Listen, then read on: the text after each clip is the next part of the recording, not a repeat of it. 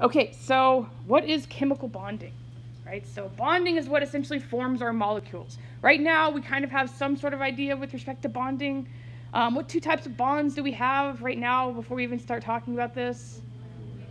We have ionic bonds and we have covalent bonds, right? And so what is the difference between them and just kind of our understanding of it right now?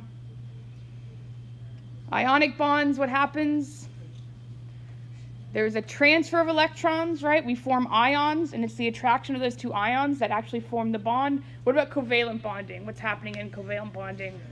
They're sharing, okay? So that's where we're kind of coming in with the understanding that we have right now, okay? So in the next two chapters, we are going to introduce you guys to three separate bonding theories. The first one is called Lewis theory, and it's essentially what this chapter deals with. The second is valence bond theory. And the third is molecular orbital theory. So why do you think we would need three separate theories to explain bonding? No one knows. That's true. No, I don't even know half the time, right? So the idea behind this is that these three theories differ with respect to one another in kind of a reciprocal relationship between accessibility versus actual explanation of what we really see, right? So Lewis theory is going to be the most accessible theory that we have. Okay, anyone can make Lewis structures. You guys made Lewis structures already in the lab this semester before we even talked about Lewis structures, right? So you can draw Lewis structures right now, okay? Lewis theory, though, on the other hand, doesn't explain exactly what we see all the time. It's not the best theory in explaining actual results and experimental data with respect to bonding, okay? So then valence bond theory is kind of the next little step up. It is going to be less accessible, so it's going to be harder to understand, but it's going to explain bonding a little bit better. And then finally comes the granddaddy of all of the theories of bonding, molecular orbital theory. So this is going to be the hardest to understand. It's going to be the most complex. It's also going to be the most important for when you move on to organic chemistry, right? If you want to be successful in organic chemistry, understanding molecular orbital theory will be important.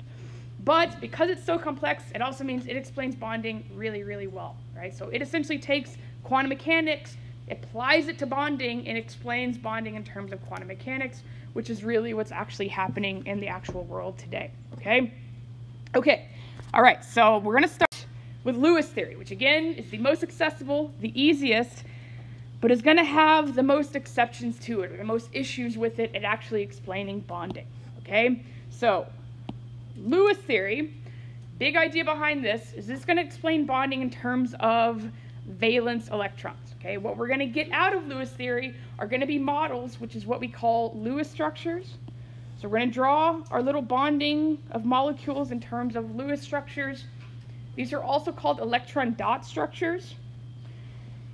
Lewis theory and Lewis structures are going to kind of be the bedrock of bonding, right? We're always going to start, regardless of what we're even trying to explain, with drawing the Lewis structure of a molecule. It's going to be kind of something that you're going to continuously use throughout the remainder of the semester as well as into organic chemistry, okay? So Lewis theory is going to help us understand and predict a couple of different things. One of the biggest one is the shape of molecules. So shape and overall three-dimensional structure of molecules is a very important tool with respect to Lewis structures, as well as molecule polarity, and we'll talk about that towards the end of the chapter. Okay, so Lewis theory and Lewis structures. So what's the big idea behind Lewis theory, okay? So Lewis theory focuses on valence electrons. So what are the valence electrons in an atom? They are going to be the electrons that are defined as those in the outermost principal energy level, right? So if I drew, let's say, the electron configuration for carbon. So does anyone know the electron configuration for carbon? So 1s2, and then we move over 2s2. And then who comes next? Which orbitals do we fill next after 2s? 2p. And there are two of them that go in there. So this is the electron configuration for carbon. Who are the valence electrons? Who are the electrons in the outermost principal energy level? All of the electrons in which number? 2, right? So outermost principal energy level is n equal to 2. So all of the electrons that are in that n shell are the valence electrons. So the 2s2 and the 2p2 are all of the valence electrons. What are the rest of the electrons? What are they called? They're not valence, what are they? They are core electrons, right? So all of the other electrons are the core electrons. And what are they characterized by? What electrons are they? Where are they at? They're in the filled lower orbitals, the filled lower shells, okay? So everything that's not valence is essentially core. It's in these filled lower energy levels. Okay, so totally for carbon, how many valence electrons does it have? 4, right? So remember the superscripts refer to how many electrons are in each orbital. So there are 4 valence electrons for carbon, and then how many core electrons for carbon are there? 2, right? So 2 core electrons. Okay, so why does Lewis theory focus on valence electrons so much? So number one, big important thing to note, valence electrons are held the loosest with respect to atoms, okay? Why would they be held the loosest? What are they farthest away from? The nucleus, right? So the nucleus is withholding these electrons in. The valence electrons are the ones on the outermost principal energy level, so they're the ones that are going to be held the loosest by the nucleus, okay? With respect to bonding, what are we going to be doing with bonding? We're going to either be transferring in an ionic bond, or doing what if we're making a covalent bond? Sharing, right? And so if we're going to be transferring electrons, we're going to be sharing electrons with other things, we're probably going to want to do that with the electrons that we held the loosest, right? And so that's why valence electrons come into such an important role with respect to bonding, because again, they're the ones that are going to be participating in bonding, okay? So because of that, Lewis theory focuses on the behavior of valence electrons. And that's what we focus on with respect to drawing Lewis structures, is valence electrons. Okay, so valence electrons is going to be super important. How do we know how many valence electrons something has without having to draw out the electron configuration every single time? Right, so if we're dealing with main group elements, so remember main group are the first 2 columns and the last 6 columns. If we're dealing with main group elements,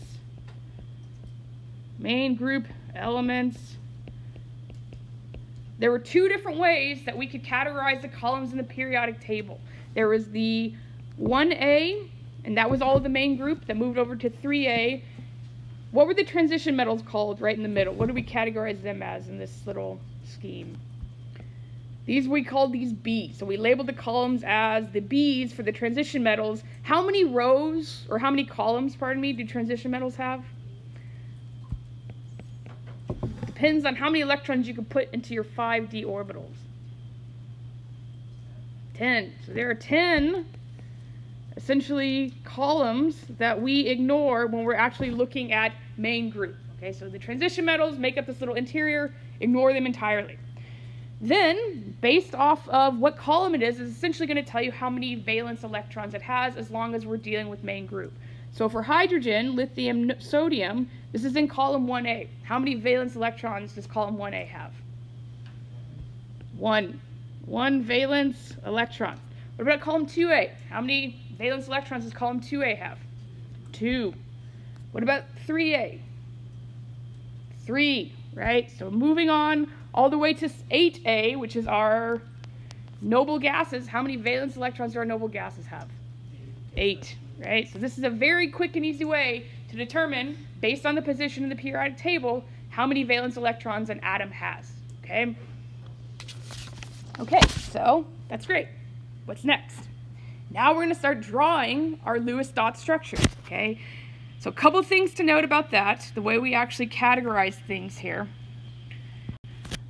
Number one, what we represent electrons as in our little Lewis dot structures is dots, okay? So electrons, we are going to represent as little dots like this, okay? Most importantly, what type of electrons are actually going to be represented in our Lewis dot structures?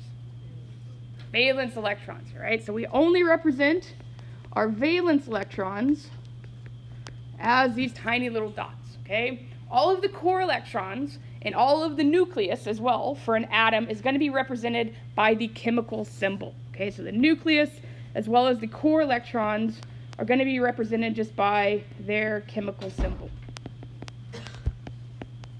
So for example, if I wanted to draw, let's say, the Lewis dot structure for just an atom of aluminum, nucleus, core electrons is going to be represented by the chemical symbol, and then how many valence electrons would aluminum have? 3, right? So it's in column 3A. There are 3 valence electrons, and the way I represent that in my little Lewis dot structure is just as single electrons around the 4 quadrants of aluminum. Why don't you think I would put them all together? Just like something like this. What's wrong with that? In theory, there's nothing really wrong with respect to just putting them all in aluminum. That's not what we do, though. But with respect to not pairing them early, what would that kind of be violating? Right, so notice I put 1, 2, 3, and I didn't say 1, 2, 3. Why wouldn't I do that? What principle would I kind of be violating in doing that? So remember when we put electrons into orbitals, and we put them in singly first, and then we went back and paired their spin? What was that called? Hund's rule, right? So we essentially put them around the outside, and we follow Hund's rule. We put them around the outside singly first, and then we will come back and pair their spin. So for example, if I were to represent phosphorus, phosphorus has 5 valence electrons. I would represent them singly first, and then I would come back and pair their spin, okay? Okay, so this is how we're going to actually represent our valence electrons, our core electrons, and then everything else with respect to the atom in Lewis dot structures. Okay, so what's next? We're going to ignore atoms. We don't care about atoms, right? What are we trying to do here? We're trying to make molecules. How do we make molecules? Make bonds, right? Bonds and molecules, exactly what we have to deal with, okay? So what is the big idea, or the big central theme behind Lewis theory, okay? So what Lewis theory posits, or what it essentially hypothesizes, is that atoms bond together because they're going to lower their potential energy. Okay, so atoms will come together, they'll be at a really high potential energy state. When they come and make a bond, that's going to lower their potential energy. If that does so, then we're actually going to see a bond formation. Okay, more stable molecule is going to be lower potential energy. The idea behind Lewis theory is that it states that atoms are going to do that by obtaining a series, or 8 various electrons around them in their valence shell. Okay, so that's the big idea behind Lewis theory. They're going to lower their potential energy by obtaining 8 electrons around them. Okay, this 8 electron idea is called the octet rule. So octet just means 8. Okay, so everyone in Lewis theory is trying to obtain 8 electrons around it. So we can utilize Lewis theory to explain both ionic bonding as well as covalent bonding. So for example, if I drew the Lewis dot structure for sodium, so sodium, how many valence electrons does it have? First column of the periodic table, it has 1, right? And I drew the Lewis dot structure for chlorine, which lies in column 7A. How many valence electrons does chlorine have? 7, right? Why do we see a transfer of electrons between sodium and chlorine? In this reaction, who gives up an electron? Sodium. Who takes the electron? Right? So we're left with something that looks like this. Why would chlorine want to do that? How many electrons does it have around it right now? 8, right? That's a lower potential energy state for it, so it's going to do whatever it can to get 8 electrons around it. What about sodium? Right? Sodium, beforehand, had an electron configuration of neon 3s1. When it loses that electron in the 3s orbital, who are the new valence electrons for sodium? So we draw out the electron configuration for neon. We have 1s2, 2s2, 2p6. If these are gone, who are the new valence electrons for sodium? The 2s and the 2p. How many electrons are there? 8, right? So by doing this, they both have 8 electrons, right? That is the entire idea behind Lewis theory. We're trying to get 8 electrons. When things have 8 electrons, if they need to give it or they need to share it, then everything's going to be much more stable and bonds are going to form as a result of that. Okay? Okay, so this is ionic bonding, which is not really what we care about too much in this chapter. Instead, we're going to be dealing with covalent bonding, right? So this was a transfer of electrons. With covalent bonding, what are we going to be doing instead? We're not going to be transferring electrons. We're going to be doing what? Sharing them, okay? So now, that's the big idea behind Lewis theory in terms of covalent bonding, is we're going to be sharing electrons so that everyone obtains an octet, 8 electrons around them, okay? Okay, so let's try to consider this when we consider covalent bonding. All right, so now let's think about something like water, right? So we know that water has a chemical formula of H2O. If we start to draw out the Lewis dot structures for our atoms that are involved, we have oxygen. How many valence electrons does oxygen have? 6, right? So 6 valence electrons for oxygen. So we'll draw those around our little oxygen, and then we'll pair, okay? And then hydrogen. We have a little hydrogen that comes along. How many valence electrons does hydrogen have?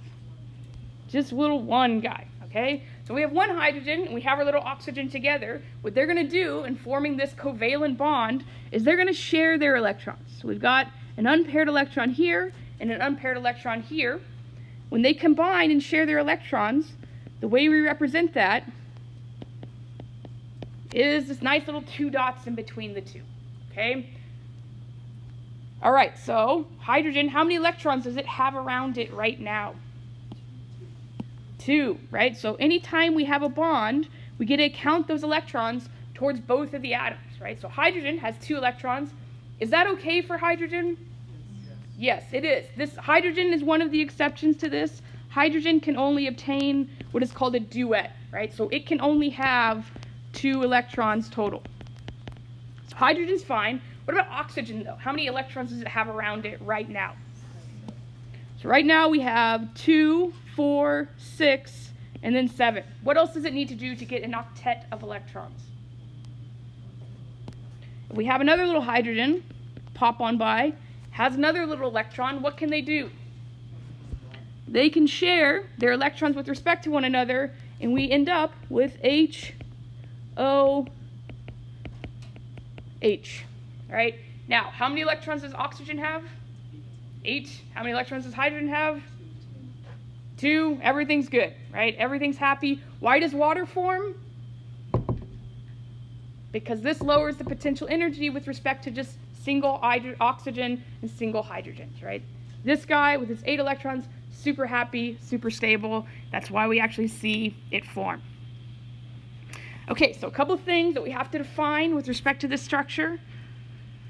Go ahead and redraw it again. So I'll go back to black. We've got hydrogen, oxygen, hydrogen, and then we've got these 2 electrons around oxygen.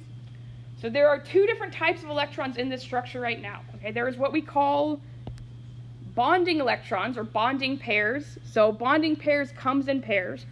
Right now we have this guy that's a bonding pair. It's forming a bond between 2 things, and this guy. So in this structure, how many total bonding pairs do we have? 2. So for bonding pairs, we have 2 pairs. How many total electrons is that, though? 4. So note that a pair is 2, right? They're always going to come in 2s with respect to all of these bonds that we form, for the most part. So these guys are our bonding pairs. What about these guys up here that lie on oxygen? These guys aren't bonding with anyone, right? So we call these either lone pairs or non-bonding pairs. And again, for oxygen, how many lone pairs lie on oxygen right now? We have 1 up top, and we have 1 down below. So how many lone pairs lie on oxygen? 2 pairs. How many total electrons is that? 4 total electrons. How many lone pairs lie on hydrogen? None, right? So you're just looking for lone pairs, things that just lie on the single atom themselves, okay? Another thing to note, I don't like to draw Lewis structures like this, okay? I don't like the dots. I will draw dots for lone pairs, but for me, and what you should move on to further on that you get, I like to represent bonds as single lines. Okay, so the better structure with respect to water would be a single line and a single line to represent what we call a single covalent bond. How many electrons, when I draw these, this is what happens when I try to talk and write, a single covalent bond, how many electrons are in each of these lines? That's the important thing to know. 2. So each line is always still just 2 electrons. Okay, and unfortunately, I just essentially stated it's on the next slide, right? So I get ahead of myself. All right, so again, better way to draw water would be with lines to represent these bonds, and one pair of electrons, one bonding pair, gives us our little single covalent bond. Okay, super easy. Now, what's next? What other types of bonds are there? There's double bonds, right? So why would we ever have a double bond come into account, right? So let's imagine that we have an oxygen, and we'll draw our little Lewis dot structure for oxygen, and it's around another oxygen.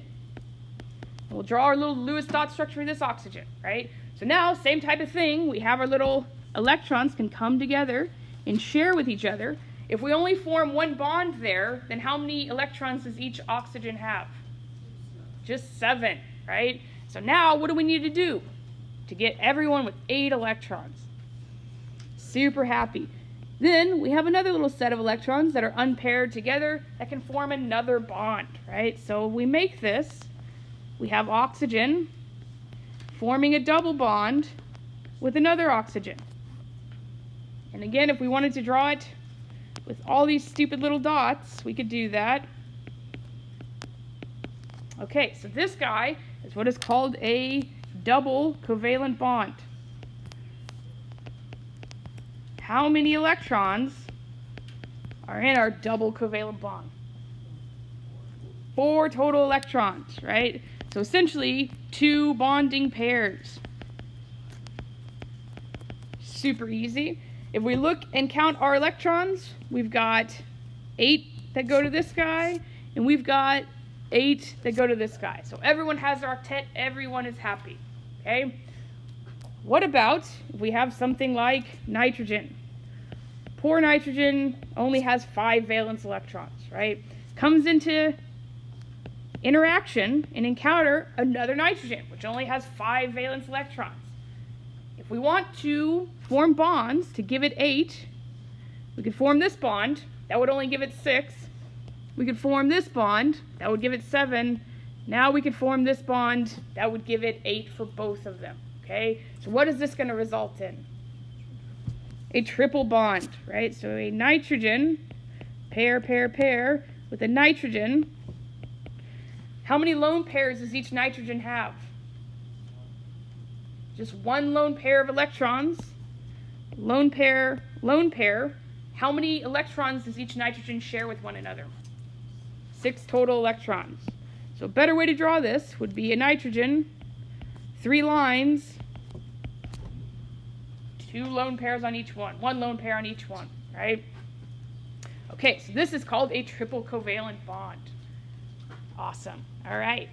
Now, how are we actually going to go about drawing Lewis structures, right? So I walked through, I said, oh, look at this. We can like put these guys together, and we can do this, and we could do that. Do you think you're actually going to try to utilize that when I want you to draw these very complex structures? No, right? So instead, what's going to happen is you guys are going to follow these 4 steps that I provide for you in the next few slides on how to actually go about drawing the correct Lewis structure every time, okay? So what is the first step in drawing the Lewis structure for a molecule, okay? We're going to take our compound. So for this guy, we want to draw the Lewis structure of NF3, okay? Number 1 first step is to draw the correct skeletal structure. So what I mean by that is the correct atom that's in the center surrounded by the correct things on the outside, okay? That may not be as simple as it seems. So there's going to be 2 different positions in each structure that I'm going to define, okay? And I'm going to go ahead and draw the correct structure here for this nitrogen trifluoride. Nitrogen is going to go in the middle. We're going to call this our central atom. The 3 fluorines are going to go on the outside of the nitrogens, or 1 nitrogen, okay? These guys, these fluorines on the outside, we call these our terminal atoms. They're in the terminal position. They are not bonded to anything else except for our central atom. Now, big question would be, I told you that this is the correct skeletal structure for this. How would you know? How would you know what goes into the center and what goes into the outside? So there's a term that we're going to introduce later on. It's called electronegativity. When you do come into that term, you know what it means, and you can know that the least electronegative element is always going to be in the center, okay? Another good, helpful little hint is whatever comes first in the chemical structure. Who comes first in this chemical structure? Nitrogen. Usually that's the least electronegative element. So whatever comes first is usually going to be in our center spot, and then everything else is going to be terminal to it, okay? Okay, so step number 1, correct skeletal structure. All right, so step number 2, we are going to sum all of the valence electrons for our structure, okay? So if I go ahead and redraw my nitrogen and my fluorines, next step, we need to know how many valence electrons all of these atoms are bringing to our structure, okay? So what are we going to do for that? Number 1, we've got nitrogen. How am I going to know how many valence electrons it has? I'm going to go to something, it's called the periodic table, all right? I'm going to look at what column it's in. What column do you think nitrogen is in? Column with respect to main group, 5th column. So nitrogen is going to bring us 5 valence electrons. 5 electrons. And then fluorine. What column is fluorine in? 7. I don't know how to do 7 with my hands. 7. So how many valence electrons is fluorine going to bring us? 7. How many of them are there? 3. Right? So we have 3 times fluorine gives us 3 times 7. What is 3 times 7? 21. So total, when I sum all of these guys together, we have 26 valence electrons to distribute. Okay? Step number 2, sum the valence electrons. Step number 3, sum the valence electrons. Okay, cool. We're going to start to distribute. Okay, so we have 26 to get rid of. We have our skeletal structure. So this is kind of where the hard part comes in, and people always get really confused or they do it incorrectly, okay? First thing you're going to do is you're going to make single bonds between the central atom and each of the terminal atoms, okay? So number 1, I'm going to come in and draw a line between my central atom and all of my terminal atoms, okay? How many electrons have I put into the structure at this point in time? 6. What's next?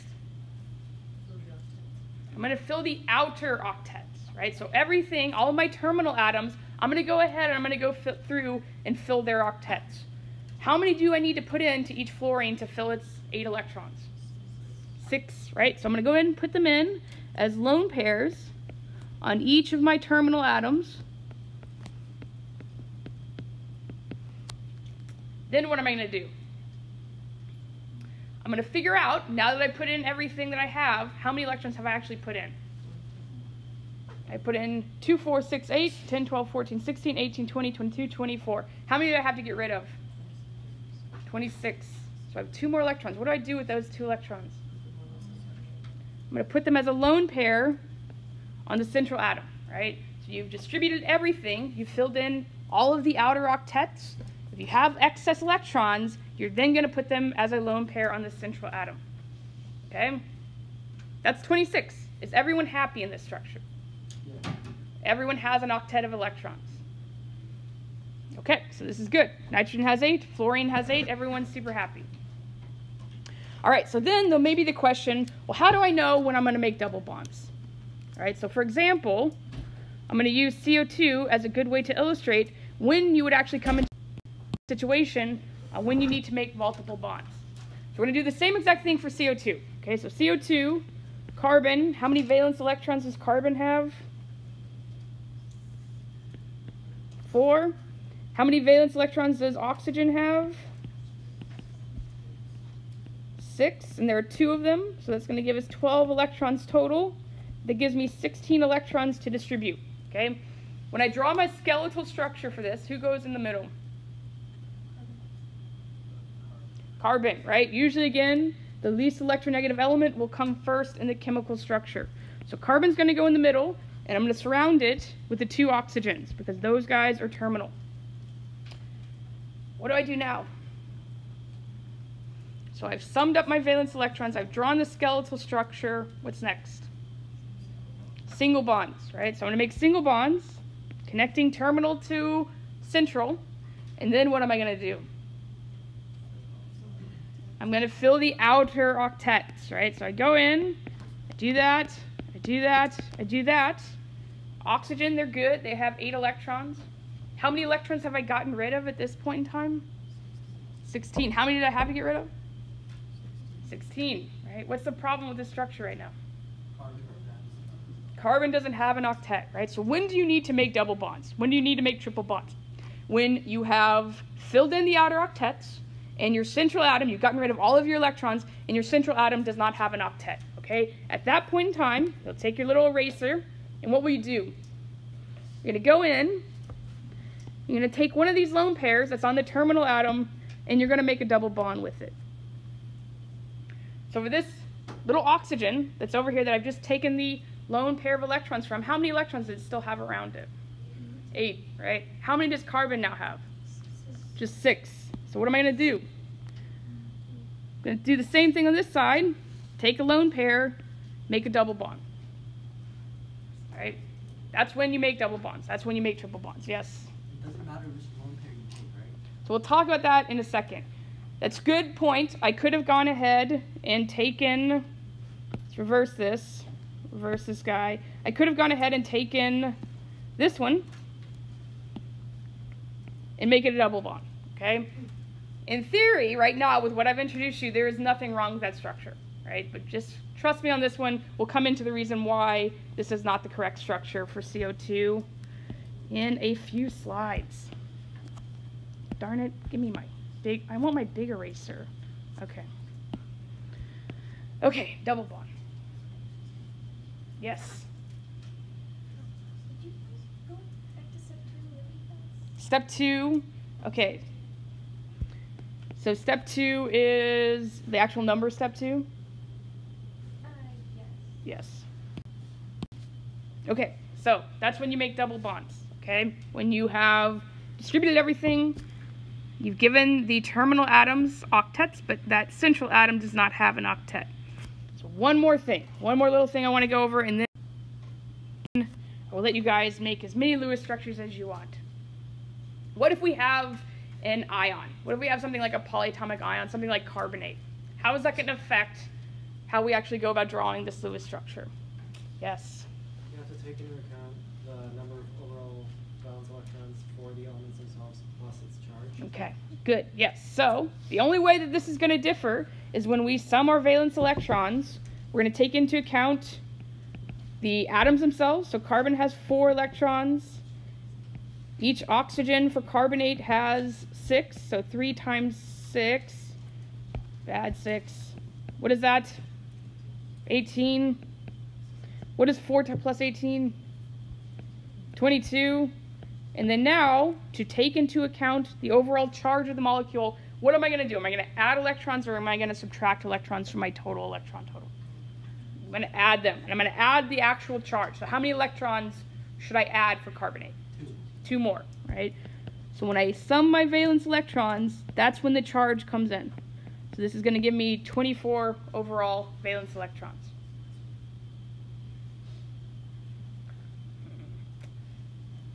Okay, so we'll leave this at this one. Just note, if it is a charge, you need to add in or subtract in, and then I will actually go through the drawing of this one in a second.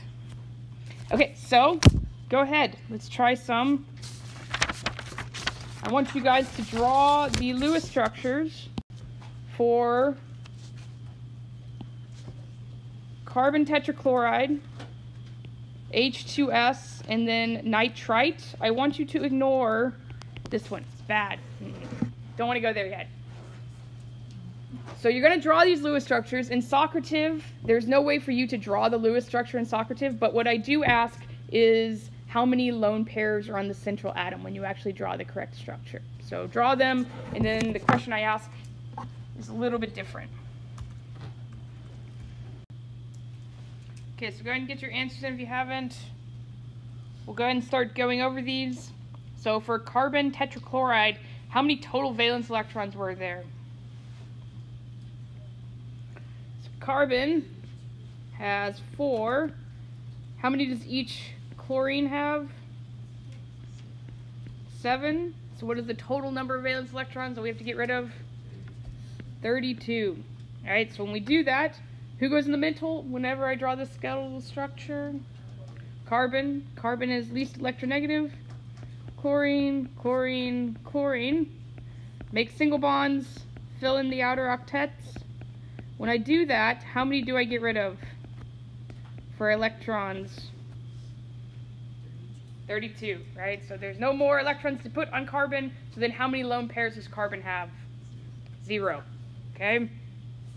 Okay, so we're skipping SO2. What about H2S? How many valence electrons does this molecule have? So we get 2 times 1 for the hydrogens, plus how many does sulfur have? 6, so we get 8 total. So who goes in the middle? This is kind of a tricky one. I probably should have mentioned it earlier. Sulfur does, even though it comes last. One thing to note, hydrogen can never be a central atom. It always has to be terminal. So regardless of if it's written first, hydrogen is always terminal. So we go ahead, connect our little central to our little hydrogens, which are terminal. That's 4 electrons. And then we have 2 more to get rid of, or 4 more to get rid of. They go as lone pairs on the central atom. Total 8 electrons. How many lone pairs does sulfur have? 2 lone pairs of electrons, okay?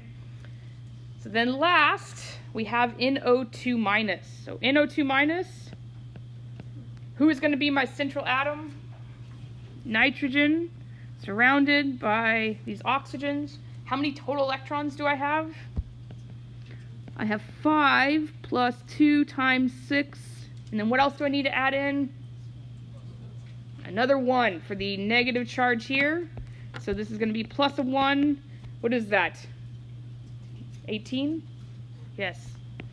Okay, so I go ahead and make my little single bonds, and then I fill in my little outer octets. Everything's going great. How many electrons have I gotten rid of at this point? 16. So then what do? I have left over 2 more electrons. Where do I put them? I've been in Oklahoma too much. I put them as a lone pair on the central atom, right? Is this the correct skeletal structure? Am I done quite yet with this one? So I've gotten rid of all of my electrons, so that's great. What's the problem with nitrogen right now, though? It doesn't have an octet, right? So for the correct skeletal structure, the correct Lewis structure, which is what we're talking about, what do I need to do to give nitrogen an octet? I'm going to take this guy away, and I'm going to make a double bond. So this would be the correct Lewis structure for NO2. Also note that when we are dealing with these polyatomic ions, to denote the charge on the ion, we'll use brackets, and we'll put the charge on the outside. So NO2 minus has a 1 minus charge. We denote that in the Lewis structure with the brackets and the charge on the outside. Okay, so a couple more things before we finish for today. So I told you at the very beginning that Lewis theory was great because it's super accessible, right? It's super easy to draw these Lewis structures. The problem with it was, though, is that it wasn't actually that good at explaining things. Okay, so there are a couple of exceptions that we're going to have to consider when dealing with drawing Lewis structures. The first one is the fact that, while we've said everything wants an octet of electrons, some things actually are okay with less than an octet of electrons. And so those some things, or those some atoms, specifically, are beryllium and boron. Okay, so if you have a compound where beryllium is the central atom, beryllium is actually happy with only 2 bonds to it and 4 total electrons around it. It does not need to have an octet. This is one of these exceptions that you just have to kind of remember. Same thing with respect to beryllium. Nope, boron. Did I say beryllium originally? Beryllium likes 2 bonds. Boron only needs to have 3 bonds. So if it's okay with only 3 bonds around it, how many electrons is it okay with? 6, right? So boron is okay with 6 electrons. Everything else, though, in period 2 has to have 8. Beware number 2, exception to the octet rule number 2. Sometimes, especially when we deal with nitrogen-containing compounds, we will end up with an odd number of electrons. Okay, so that is okay. It's all right. Again, these tend to be compounds that contain nitrogen, and nitrogen tends to have only 7 electrons around it when we actually draw the correct Lewis structure. Okay, so sometimes this will occur. These are what are called radicals, so it doesn't have a paired electron. They're unstable, and they tend to decompose, but they will be present every once in a while. Okay, and then exception number 3, which is really important to know. Okay, so sometimes you'll be dealing with Lewis structures where the central atom can actually obtain more than 8 electrons. Okay, so this is going to be anything in period 3 and below. Okay, so we think about this, it kind of makes sense. When we're dealing with everything in period 2, which is n equal to 2, what are the orbitals that we're allowed to access in period 2? Period 2 has, for valence electrons, has the 2s. And how many electrons can go into the 2s orbital? 2. And then what else does it have? We have the 3 2p's, right? So 3 2p orbitals, 2 electrons in each one. How many total electrons can the p's hold? 6. So in n equal to 2, 6 electrons, or 8 electrons, that's all we can have, right? What happens when we go into period 3, where our principal quantum number is equal to 3? For valence in this shell, well, we won't even deal with valence, but what is, with respect to orbitals, what do we introduce when we get to n equal to 3? We introduce the d orbitals, right? And so because of that, the d orbitals give us the ability to make more bonds or have more electrons than just 8, so that anything in period 3 and below can have more than 8 electrons around it. This could be 10 electrons, it could be 12 electrons, etc. Okay? Okay, so how would we actually go about dealing with something like this? So we can draw the Lewis structure for sulfur tetrafluoride to kind of illustrate this. So in drawing this Lewis structure, what is my first step in doing this? First step is what? My little rules, 4 easy steps to drawing Lewis structures. Skeletal structure, that's usually where it starts. But you can also count the valence electrons first if you want to too. So skeletal structure, who's going to be my central atom here? Sulfur. Sulfur is going to be surrounded by our 4 fluorines, which are terminal. And then we're going to count our valence electrons. So how many valence electrons does sulfur have? 6. So let me move this guy over. 6 electrons. And then how many valence electrons does fluorine have? 7. There are 4 of them. So overall that's 28. 6 plus 28, is that right? Yes, is 34. 34 electrons to get rid of into this structure. So then do my same exact thing. I make my little single bonds, and then what do? Fill in the outer octets. So I go 2, 4, 6, 8, 10, 12, 16, 18, 20, 22, 24, 26, 28, 30, 32. So I've gotten rid of 32 electrons. How many did I have to get rid of originally? 34. So now what do? I'm going to add a lone pair to sulfur. So I'm going to pick a little quarter. I'm going to add the lone pair together. They don't get separated. That's okay though. How many electrons does sulfur have around it at this point? 10. It's fine. Where's sulfur at? Period 3. All right. You look across. Look at the row it's in. It's in row 3. That's okay because sulfur has d orbitals, so we can make more bonds.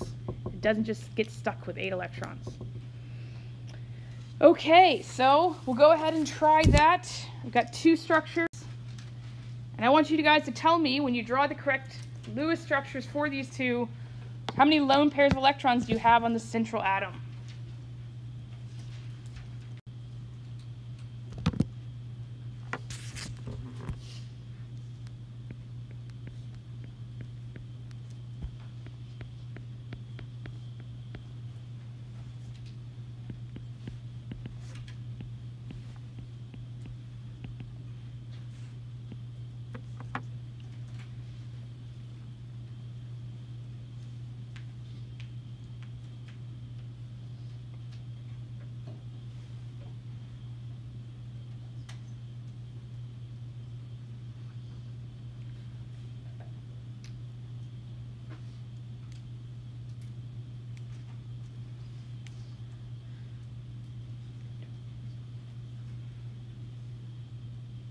Okay, so we'll go ahead and go over these. Most of you guys got these correct. We're at about a 71% and a 77% correct rate.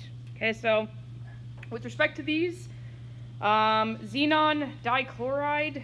So our xenon is going to be our central atom. What's great to note about xenon with respect to where it's at on the periodic table? It is in period 3 and below, right? So that means what? It can have an expanded octet, so more than 8 electrons. So when we go ahead and sum up the valence electrons for these guys, how many does xenon give us?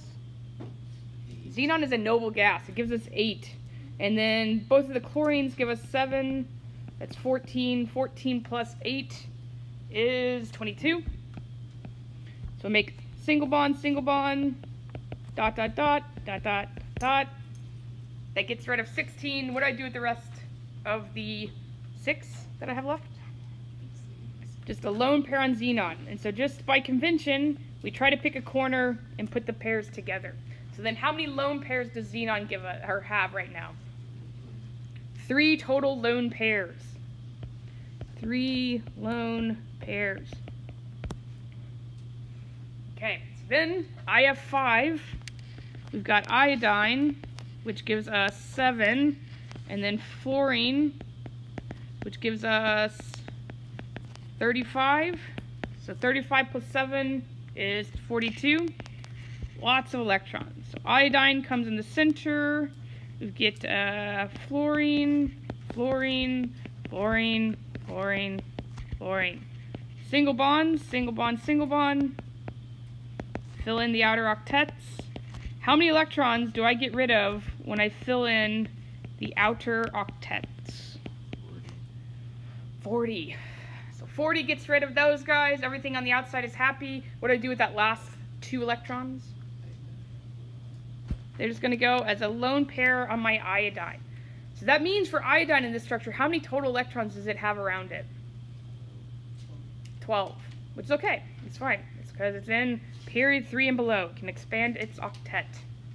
Okay, so I'm going to go ahead and stop there. I want to make a note about something though, right? So with respect to Lewis structures, this kind of forms the basis behind what we do next, chapter 2. So if you cannot correctly draw Lewis structures, you're not going to be able to correctly identify the molecular geometry.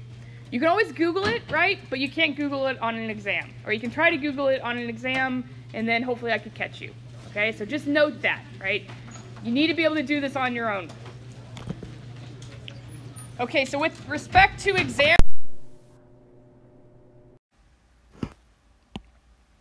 Okay, so for some of our Lewis structures, they're fairly simple and easy to draw, but we're going to find with some compounds that one Lewis structure by itself is not going to be an adequate way to describe bonding, right?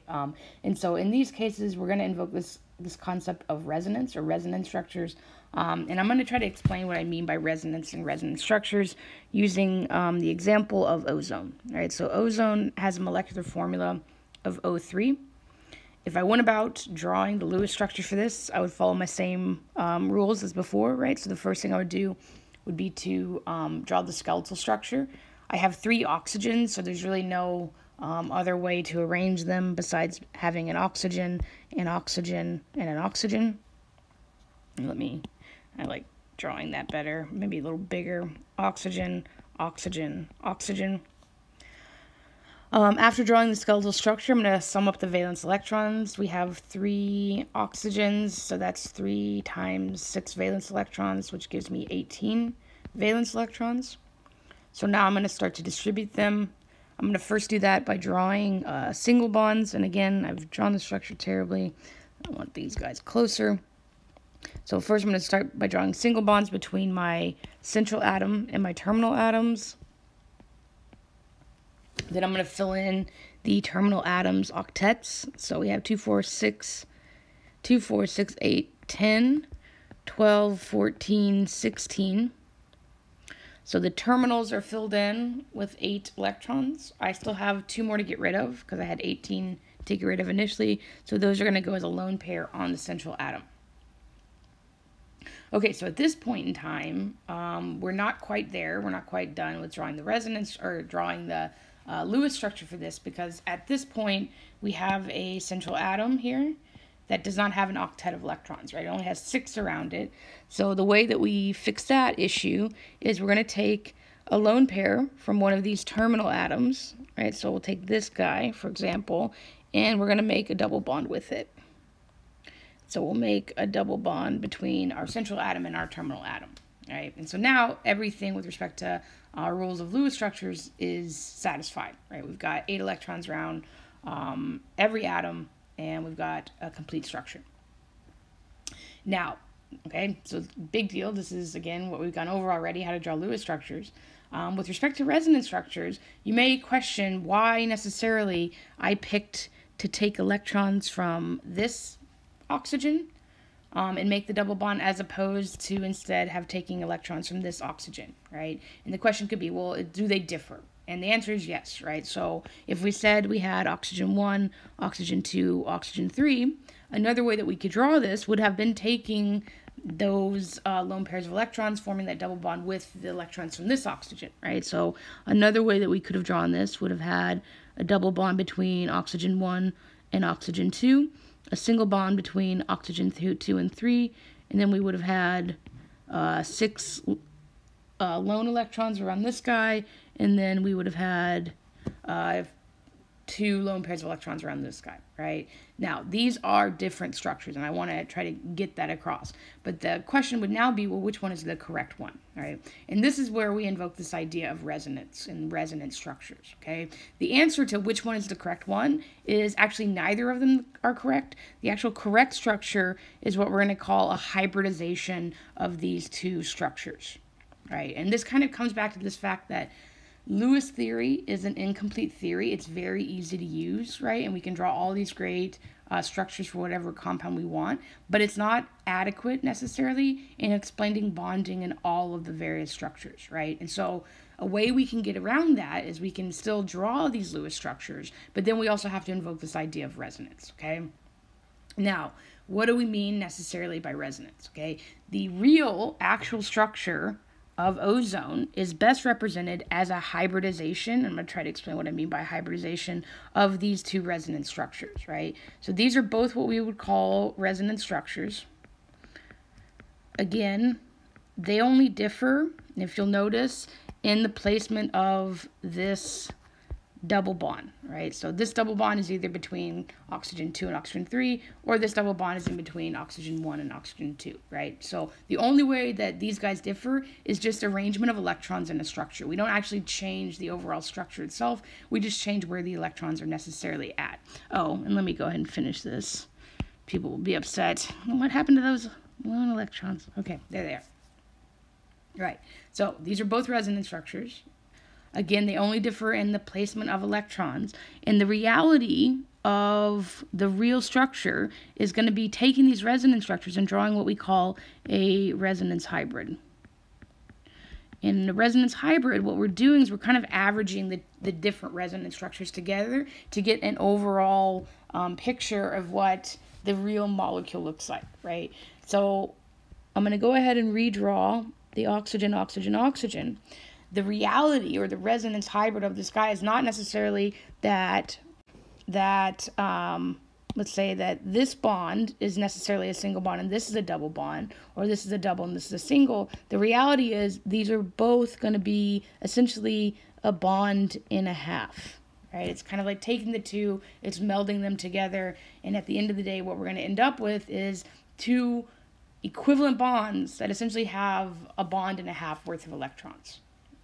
So this would be the resonance hybrid, and this would be kind of like our idea behind the real overall structure of ozone.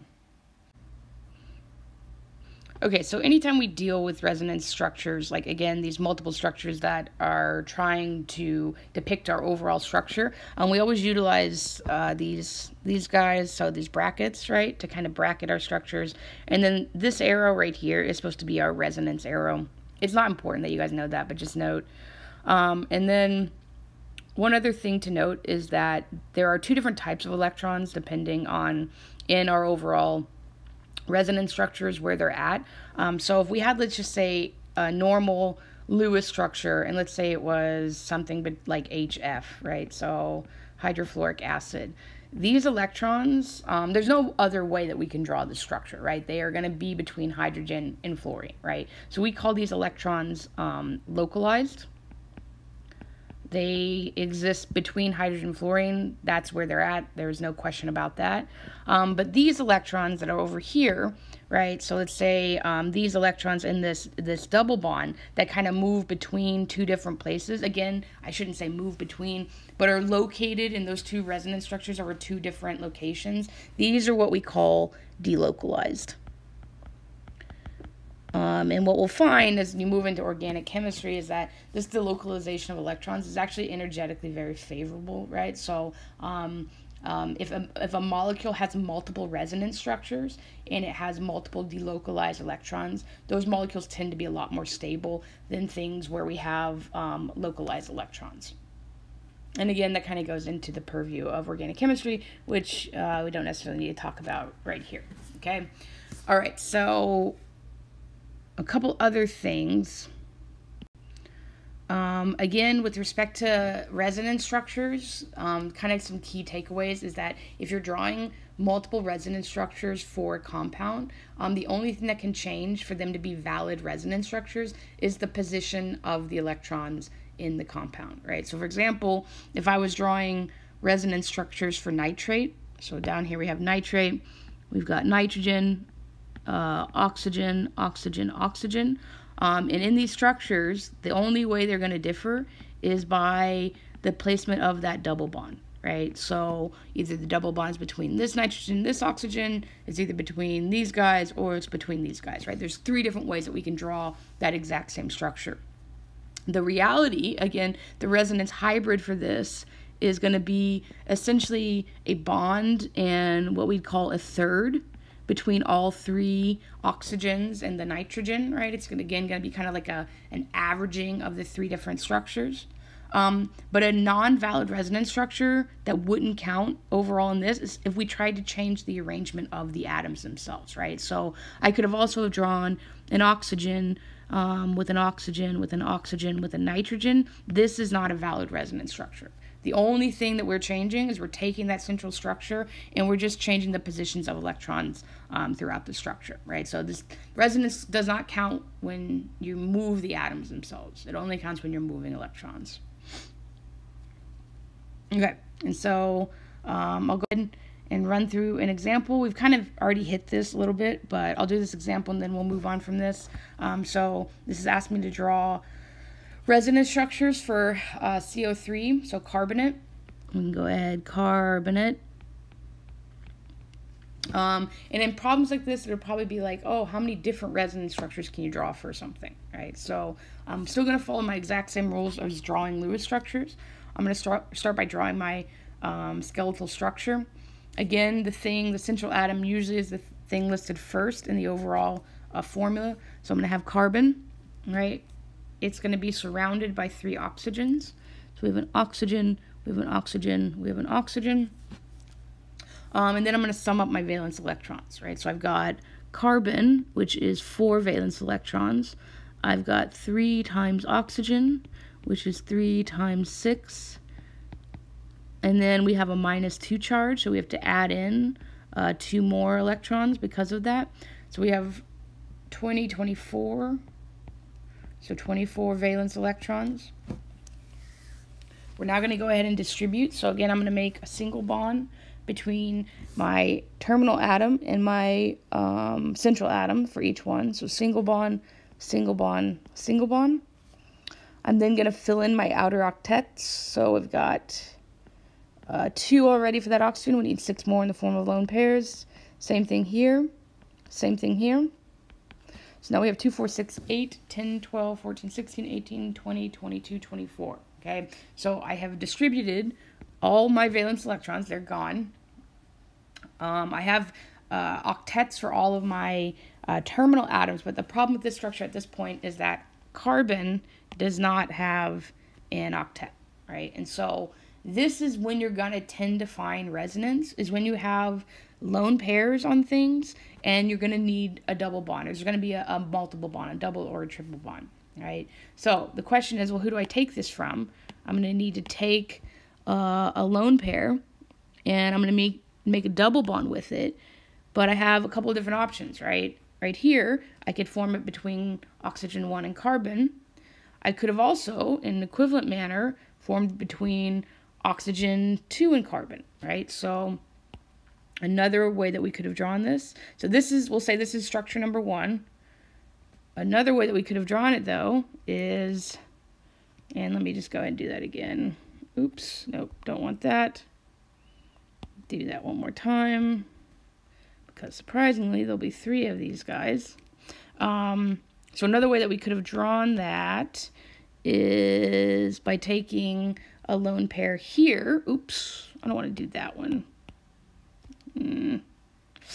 Forward. Okay, sorry, my bad.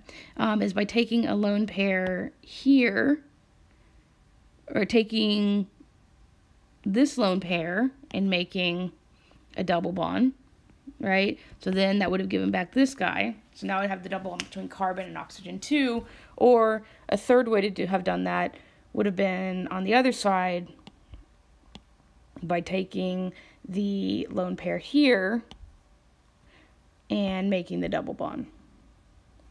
And then let's get rid of this guy and put a lone pair back on this oxygen, right? So all of these structures are different, right? They have those electrons forming the double bond in between different oxygens and carbons, right? We have carbon 1 in the first structure, or oxygen 1 in the first structure.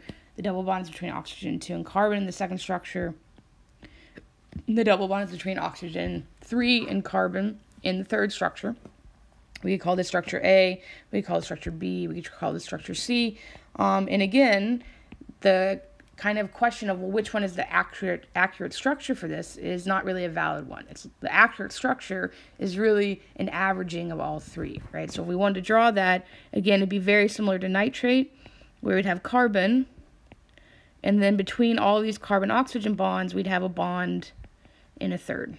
And this would be what we would consider the resonance hybrid for this overall structure. But these would be the 3 different resonance structures for this compound.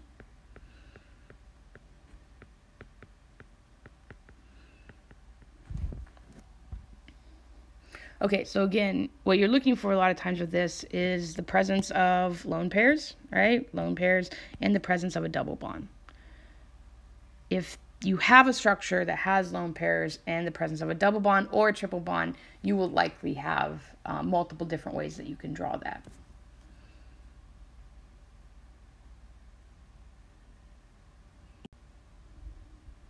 Okay, so a couple of other things to note about this. With our carbonate and our nitrate and our ozone, all of the structures that we were drawing were equivalent to one another, right? They only differed in the fact that a double bond was between one oxygen and carbon, or another oxygen and carbon, etc., right? They were all equally valid structures, okay? Now, sometimes you're going to be able to draw resonance structures where one of them actually may be a better structure than the other, right? So, for example, one of my early examples of why you need to make double bonds, we had the example of carbon dioxide, right? So whenever we drew the structure of carbon dioxide, we ended up let's go ahead and draw that. In our original structure, where we had a single bond, and then we had the two oxygens with their filled octets. The problem with this, of course, was the fact that the central carbon didn't have an octet. So we took a lone pair from one of the terminal atoms, and we made a double bond. And then we equivalently took a lone pair from the other atom, other oxygen, and made a double bond. And that gave our central atom its octet, right? Now, we didn't necessarily have to do that, right? We could have also had said, okay, well, we've got carbon, we've got oxygen, we'll fill in these guys. And instead of, so we'll go ahead and do the same thing. We still need to make an octet. But what if instead of going over here to this oxygen, what if I just took this guy away again, right? What if I said, okay, I'm just going to take another one and I'm going to make a triple bond? Because we know that triple bonds do exist, right? Like that can happen, okay? Again, this isn't a valid structure. This does not violate any rules with respect to Lewis theory, right?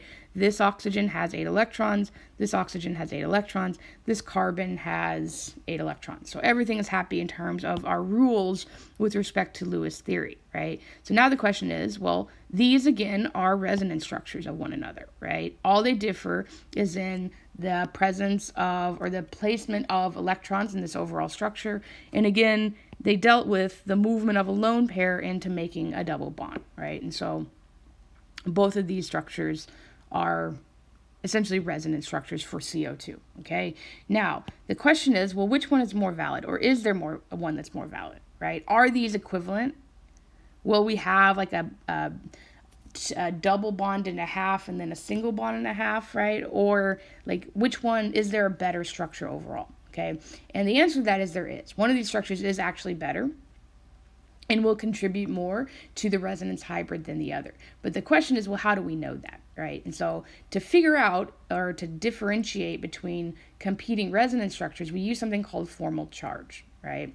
And so formal charge is going to look like a charge, right? You're going to think it's like a charge, like a -1 charge or a -2 charge. But in reality, it's just a bookkeeping method for us to keep track of electrons in a structure, okay?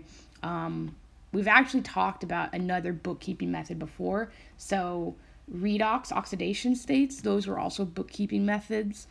This is going to be a little bit different though, okay? So with respect to formal charge, what we're doing is we're looking at each individual atom on its own, and we're trying to define two different things, right? So in this structure, this atom, how many electrons does it want?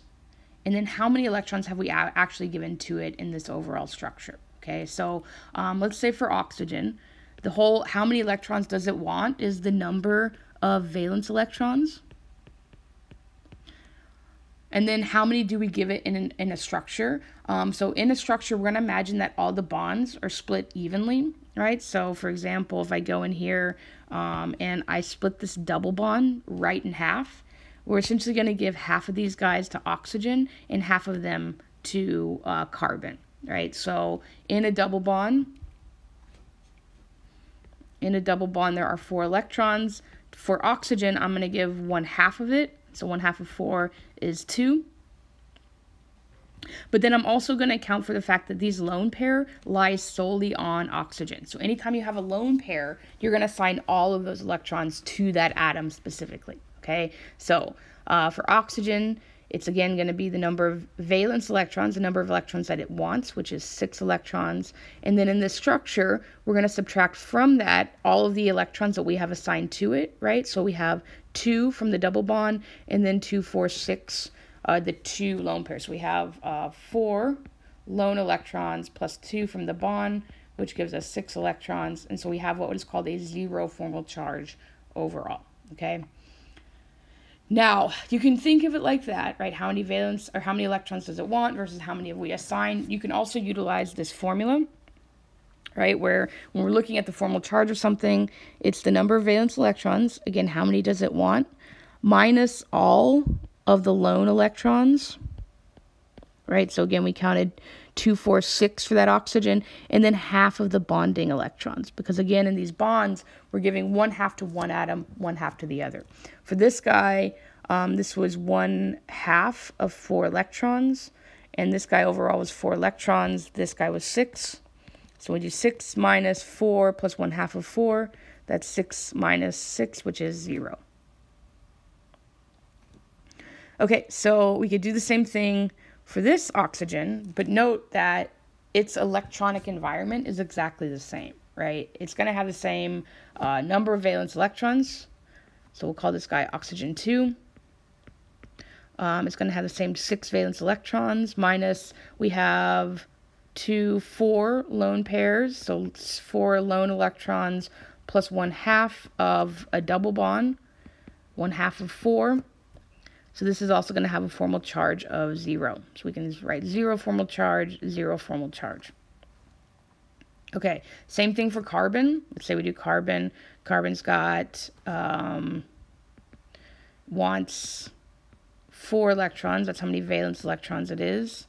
Minus, carbon doesn't have any lone electrons around it. All it has is the bonding electrons. And again, in these bonds, we're going to say half of them go to this guy, half of them go to the other guy. All right, so we have 1/2 of 2, 4, 6, 8.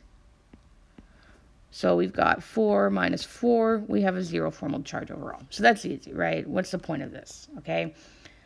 Over here, though, what we're going to find is we're going to find some differences, right? So carbon, if you calculate the formal charge, is still going to be 0. But now we'll call this oxygen 1, this oxygen 2. For this structure, oxygen 1 has a formal charge equal to 6 electrons, that's the valence electrons, minus, it only has 2 in terms of lone pairs, right? It's only got 2 lone electrons here. And we're going to take half of that triple bond, which a triple bond has 6 electrons in it, right? So here we'll have 6 minus 2 plus 3, which is an overall positive 1 formal charge. We have a positive 1 here. And then if we calculated oxygen 2, we still have 6 minus, now we have 2, 4, 6 lone electrons, so 6 plus 1/2 of a single bond, so 1/2 of 2 electrons. This is going to give us 6 minus 7, which gives us a minus 1 formal charge overall. Okay, so now, again, we have 2 competing resonance structures, right? And the question is are both of these valid, and are they going to contribute equally to the overall resonance hybrid? The answer to that is no, right? If you do have competing structures, the best structure is going to be the one with the least formal charges, right? And so if we compare the two right now, this guy, all of the charges were 0, right? Whereas this guy, we had a positive 1 and we had a minus 1, okay? So this one, just by that rule alone, is the better structure overall. It's going to contribute more to the actual resonance hybrid.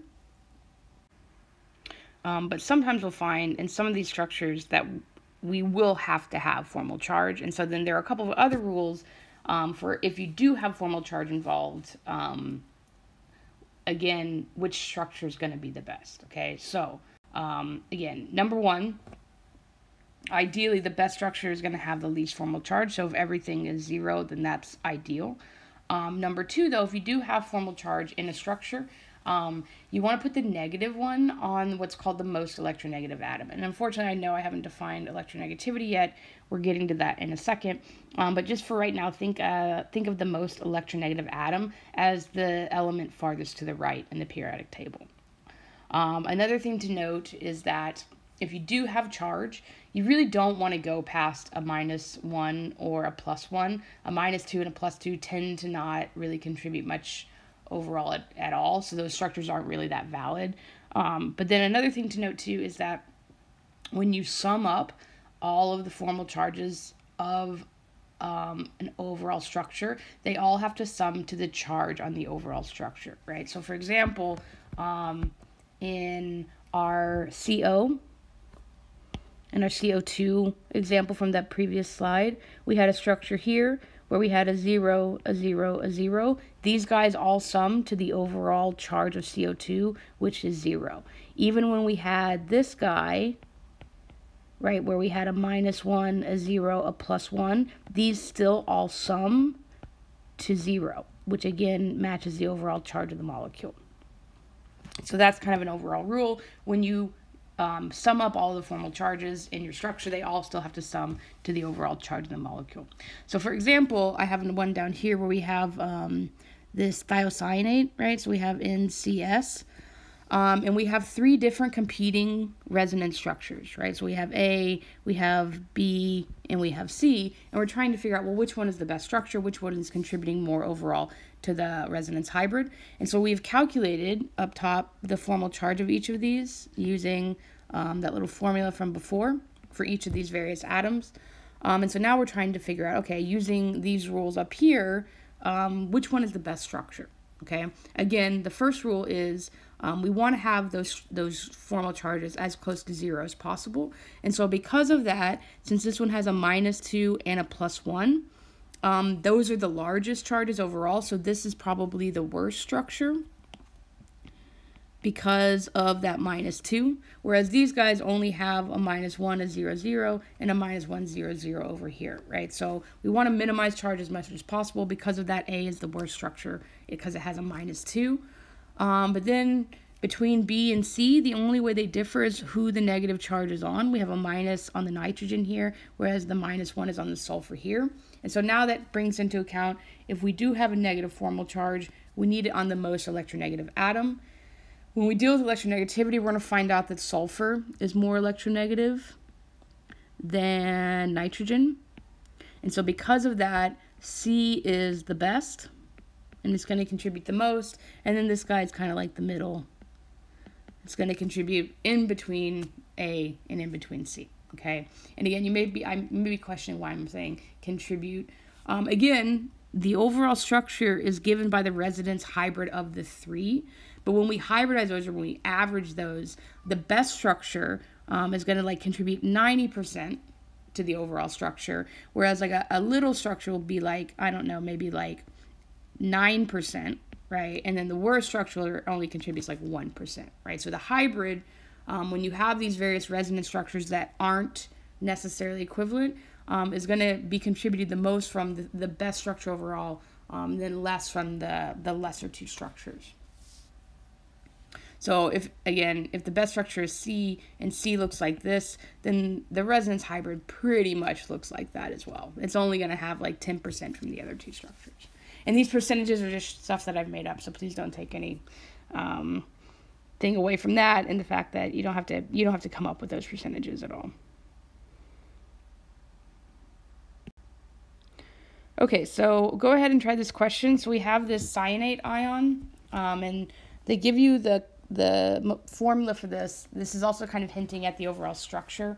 So when we draw the skeletal structure for this, we're going to have nitrogen on one side of the carbon and oxygen on the other. Again, there are going to be multiple resonance structures for this. So the first step is drawing the resonance structures, and then in the second step, you're going to calculate the formal charge of each atom in each structure to determine which of the various structures is the best. So go ahead, take some time with this, and then come back and get the answer.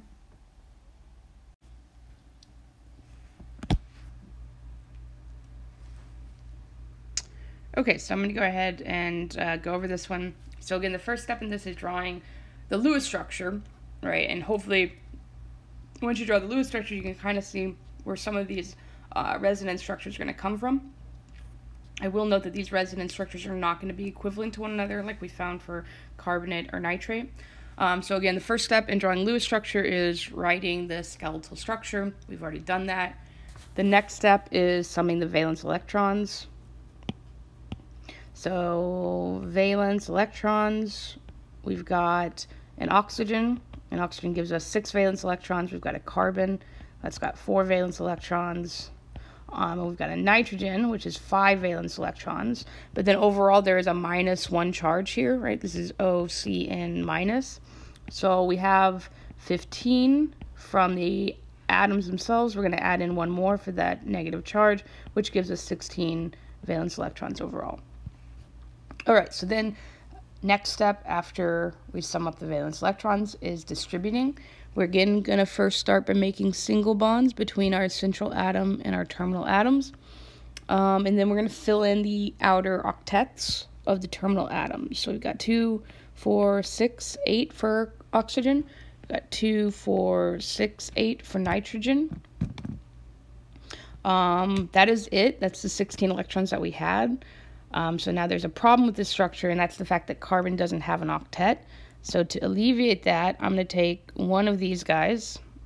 I'm going to make a double bond. And I'm also going to take one from the other side and make a double bond, similar to what we've done for CO2. Okay? Now, this is one resonance structure. If I go ahead and hopefully don't mess up, copy paste other structures. There were a couple of different ways that we could have actually achieved that, and again, this kind of goes back to what we saw for CO2. Oh no. Okay, well, I'm going to pause for a second. Right, so if we go back to this step, I think my iPad is getting slow, and we redraw what we had before we made those double bonds. One way that we could have also done this is instead of going to nitrogen at all, so we're just going to ignore nitrogen, we could have taken, let me zoom over, a lone pair from the oxygen, made a double bond, which we've already done, but we could have also taken another lone pair from that oxygen and made a double bond.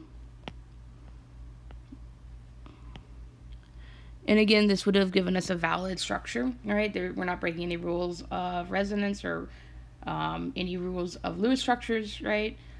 The other way that we could have gone about doing this is we could have taken everything from nitrogen instead. So we could have said, okay, we're going to leave oxygen alone. It's going to be left with its 6 lone electrons. And instead, we're going to take everything from nitrogen.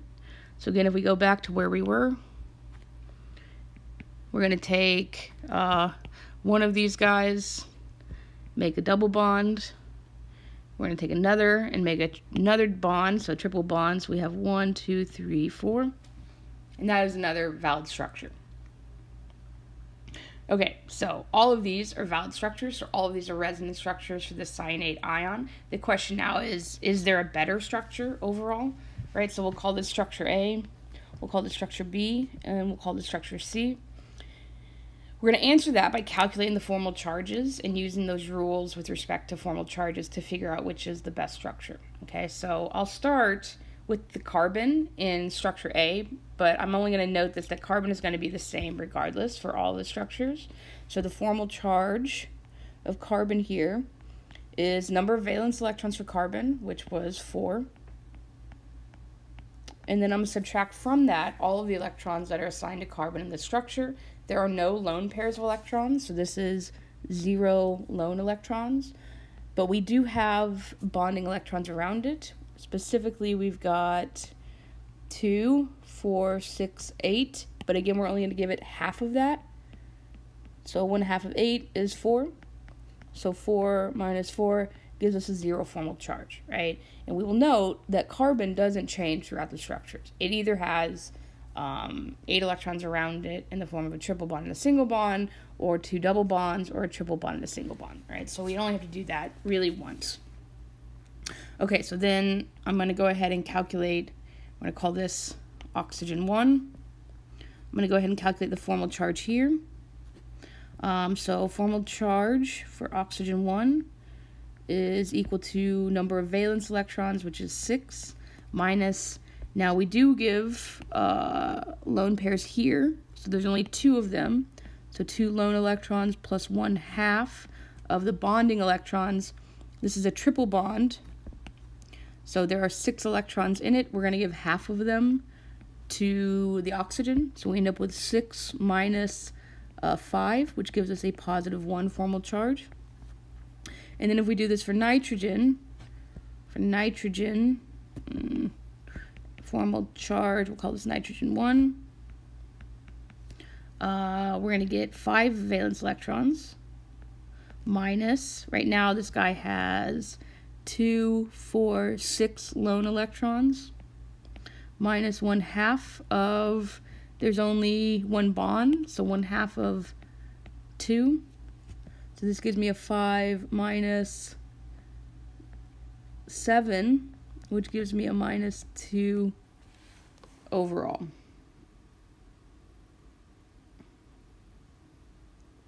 Yeah. Yep. Okay. So that's minus 2. All right. So now, if we go through and we do the same thing for B, what we're going to find for B is that oxygen has a 0 here. It already had a 0 for carbon, right? And then we calculate the formal charge for nitrogen here. This is actually going to have a formal charge of a -1. Again, if we sum all of these up, we had a +1, we had a 0, we had a -2. This equals -1. We have a 0, we have a 0 and a -1. This also equals -1, which is the charge overall in this molecule. If we then do the same thing for C, we'll find that we have a -1 on the oxygen, we have a 0, and we have a 0. Okay, again, they all sum to -1. So these are all valid structures. Now, the question is which one is the best? So A was bad, right? A had a -2 on a nitrogen, a +1 on an oxygen. Number one, between nitrogen and oxygen is more electronegative, so we want the negative on it. This one had a positive on it, and it had a -2 charge, so that's not good. So this guy, because of the magnitude of this, is the worst. And then between B and C, they only differ in where that negative lies. So the negative lies on nitrogen in B, and the negative lies on oxygen in C, right? So there's no magnitude issues here. It's just where do we want to put that negative. I've already said that oxygen is more electronegative than nitrogen, so we want to put the negative on it, and that's what we have in C. So C is the best. This is the best structure. It will contribute more overall to the resonance hybrid. This is the medium or the middle, and this guy is the worst. And the question here is, what is the formal charge of oxygen in the best structure? That formal charge is equal to -1. Okay, so again, I kind of skipped over like calculating the formal charge for everyone. Just note that there are patterns to this, right? So note that if you had oxygen with only a lone pair, one lone pair, and a triple bond or 3 bonds, this had a +1. Oxygen with 2 lone pairs and 2 bonds had a 0, and then oxygen with 3 lone pairs and a bond had a -1.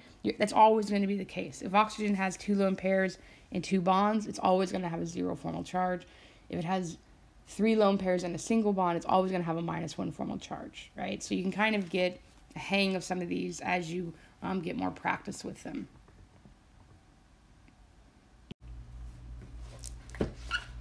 Okay, so we just got finished talking about one limitation with respect to Lewis theory, and that has to do with resonance structures, the fact that you can sometimes draw different structures that differ only in the arrangement of electrons in the structure, and all of those can be valid Lewis structures, but one of them or 2 of them can actually be structures that contribute to the overall real resonance hybrid, right? So again, this limitation with respect to Lewis theory is the fact that sometimes it doesn't explain bonding all that well. Another limitation with respect to Lewis theory is the fact that when we draw electrons and bonds in our Lewis structures, those electrons appear to be shared equally between the 2 atoms, right? So for example, if we had something like hydrogen fluoride, and we drew out the Lewis structure for hydrogen fluoride, we'd have a bunch of lone pairs around fluorine. We'd have a bond between hydrogen and fluorine, right? And when we look at this and we count electrons, etc., or when we do things like formal charge, we look at that bond and we say these electrons are being split evenly between hydrogen and the fluorine, right? And that's what we imagine when we're dealing with covalent bonds, this equal share. Now, that unfortunately is not the case, right? So if you think about fluorine, right, and where fluorine lies on the periodic table, fluorine tends to like to gain electrons, right? So if it were to form an ionic compound, it usually forms that -1 charge because it has this tendency to take electrons from other things, whereas hydrogen has a tendency to lose electrons, right? It has this tendency to form a +1 charge, right? So now, if we were dealing with ionic compounds, we would actually be dealing with these charged particles. but we're not. We're actually still dealing with a covalent bond and a sharing of electrons. But this is not an equal sharing, and it has to do with this tendency of fluorine to take electrons and hydrogen to give electrons, right? So what we find here is that instead of this being this complete equal sharing of electrons, we end up with what is called a polar covalent bond. So in a polar covalent bond, the electrons are still being shared between the two atoms. They're just being shared unequally, right? What we find here is that the majority of the electrons actually hover around fluorine, and only a few little bits of them hover around hydrogen, okay? Okay, so there are a couple different ways that we can represent this polar covalent bond, or the degree of this unequal sharing. One way is via what is called partial charges, right? So if we had actually formed a charged molecule, we'd have this full negative, we'd have this full positive. But in this structure, we're not forming charges. But to represent this unequal distribution of electrons, what we'll use is what is called a partial charge, which is given by the Greek letter delta. And we'll have a delta minus for the negative, or the fluorine, which is withdrawing electron density towards itself, and a delta positive for the thing that's losing that electron density, going to the other side. All right, so these partial charges, again, this guy is the Greek letter delta. So we have a delta minus and a delta plus. And again, it's representing not a full negative, not a full positive, but again, these partial charges overall. So this guy is our partial charges. Another way that we can represent this polar covalent bond, or this unequal sharing of electrons, is via this little arrow vector notation. And so in this, what we do is we'll represent the atom who has this tendency to lose these electrons with our little plus sign here, and we'll have this arrow going to the electron, or the atom that tends to take the electrons more towards itself. So another way that we can represent this polarity is, again, having that plus with the thing that loses the electrons, and the arrow going towards the atom that tends to take that electron density towards itself. So two different ways that we can represent these polar bonds. Okay, so one question would be, well, how do we know that this is, or how do we know that this exists? So if you take something like HF, again with these partial positive and partial negative bonds or charges, and you put them in an electric field, you will find that these molecules will orient in terms of those partial negative and partial positives, right? So the fluorine will orient itself with respect to being attracted to the positive charge, or the positive plate of your electric field, whereas the hydrogen will orient itself where it's attracted to or pointed towards the negative charge, or the negative plate of that electric field, right? And so we can essentially prove the existence of these partial charges by putting these polar molecules in an electric field and having them orient with respect to the electric field. Okay, so one question would be, well, how do we know whether or not we're dealing with a polar bond? And so this comes back to what I've been mentioning overall, or a lot, which is something called electronegativity. Okay, so electronegativity is essentially the measure, or the degree to which an atom in a compound likes to withdraw electron density towards itself unequally, right? So for example, if we were talking about hydrogen fluoride, we would say that fluorine has a greater tendency to withdraw electrons towards itself. So fluorine is more electronegative than hydrogen.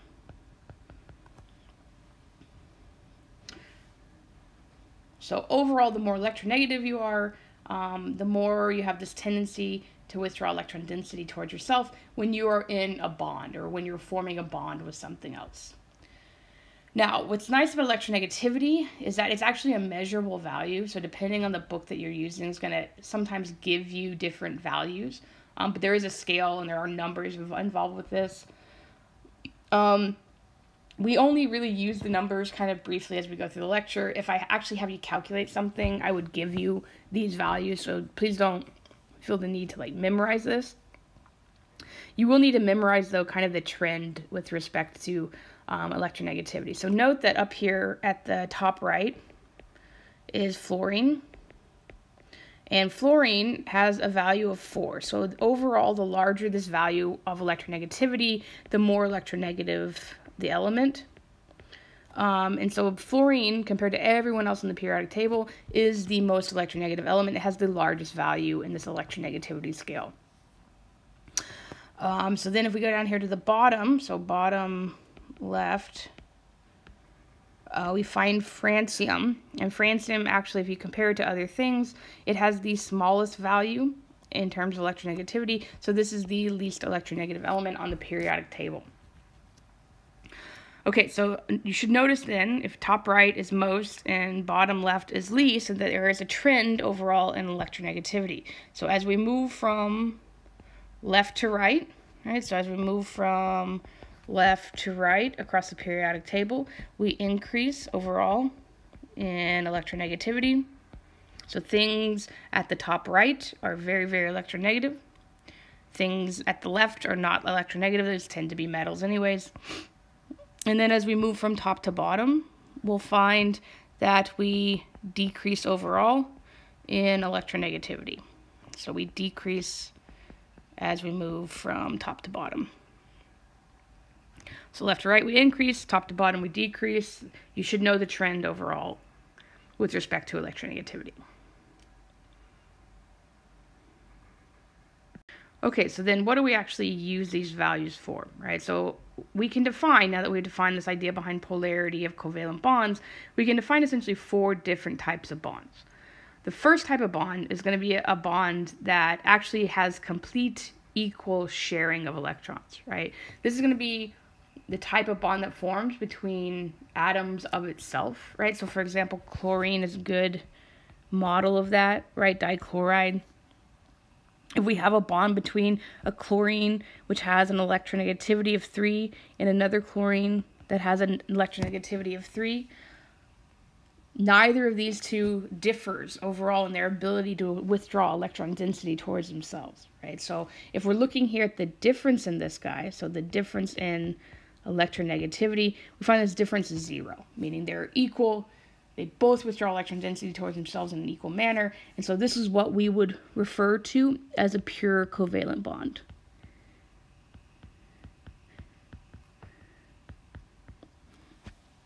So note, you may say, well, where did you get that 3 from? Again, if you go back and you look on that table in the electronegativity scale, chlorine has a value of 3. So both of them have a value of 3. If we looked at the difference between them, that difference is 0. And this difference in electronegativity is usually how we measure this overall general polarity of a bond. Okay, so again, things that are like one another, so hydrogen and hydrogen, this would also be a pure covalent bond. Or anything that has a difference in electronegativity equal to 0 would be a pure covalent bond. There'd be equal sharing between the two. Now, another type of bond that we could have is something called a non-polar covalent. So this is essentially a type of bond that we assume to have equal sharing, even though there is a slight difference in electronegativity, right? A good example of this is something like carbon and hydrogen. If we look up the electronegativity value of carbon, this ends up being a 2.5. If we look up the value for hydrogen, this is a 2.1. So the difference between these two ends up being about a 0.4. So anytime we have a difference in electronegativity between 0.1 and the 0.4, this is what we refer to as this nonpolar covalent. And you can, we don't always have to say nonpolar covalent. A lot of times we'll just say nonpolar because we assume it's a covalent bond, but technically we call it a nonpolar covalent. So we assume that this is essentially, there are no partial charges, there is no unequal distribution of electrons, even though there may be a tiny slight amount. Okay, so then if that's a nonpolar covalent, and again, carbon and hydrogen is a very good example of that, what is going to be the required values in these differences of electronegativity is to give us a polar bond, right? What we saw with hydrogen fluoride. So if we have a difference of electronegativity between two atoms in a bond between this 0.5 and 1.9, then that is what we refer to as polar covalent. And again, the larger this difference, the larger these overall partial charges, the greater this uneven distribution of electrons. So a good example of a polar covalent bond is between carbon and oxygen. So carbon has an electronegativity of 2.5, oxygen is 3.5. So overall, this difference in electronegativity is 1, which again gives us our nice polar covalent bond. And then finally, anything that has a difference in electronegativity that is greater than 2 is essentially no longer any sharing. There's no covalency behind that. It is completely ionic at that point in time. There's been a transfer of electrons, and we have full charges.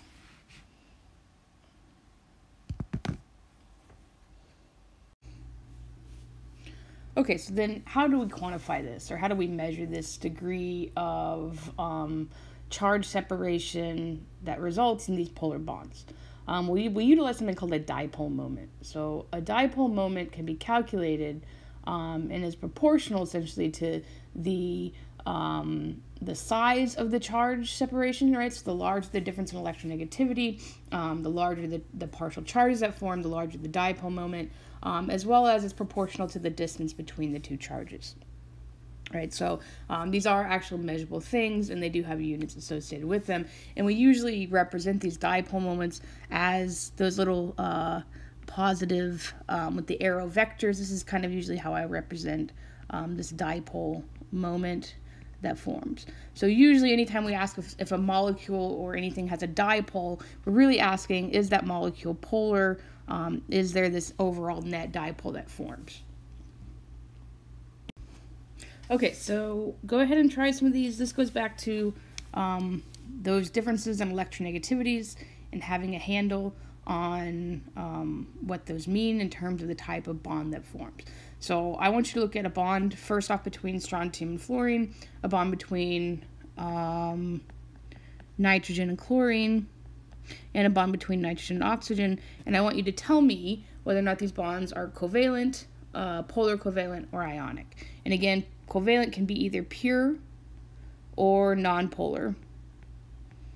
If it's polar, then we call it polar covalent, and then ionic is the very last one. Okay, so you may want to reference those electronegativity values that are on that chart. But go ahead and give us a try and then come back for the answer.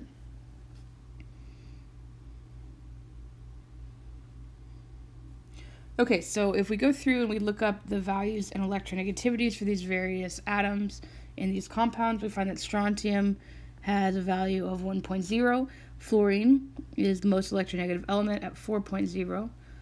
So for this guy, if we look at just the difference between these two, and again, when I do this difference, I'm looking mainly at absolute value. I just want the magnitude of the difference between the two. We find that there is a difference of 3, right? And just as a reminder, if we had that difference that was greater than 2, it was ionic, right? So difference in electronegativity of 3 tells you that this is an ionic bond. For nitrogen and chlorine, if we look up the values, nitrogen has an electronegativity value of 3. Chlorine also has an electronegativity value of 3. So the difference between these two is 0, right? So this is a situation where we'd have a pure covalent with 2 different atoms, right? We had kind of introduced that with the same atom, but this nitrogen and chlorine bond also produces an electronegativity difference of 0, so it is a pure covalent bond. And then finally we have nitrogen and oxygen. So nitrogen is electronegativity of 3, oxygen is 3.5. So the difference here ends up being 0.5, and that was kind of like the cutoff for the polar covalent. So if we had a difference between 0.5 all the way to 1.9, this did give us a polar bond, a polar covalent bond. And so because of that, this is also a polar covalent bond. Okay, so again, unless it's like in the homework, I'm not going to necessarily have you calculating these unless I give you the values. So potentially if I were to give you a question like this, you would be given the values of electronegativity so that you could calculate these. But I wouldn't tell you the cutoffs, right? So you do need to be aware that 0.5 to 1.9 is polar covalent. Pure covalent is 0. Anything greater than 2 is ionic. And then nonpolar covalent is 0.1 to 0.4.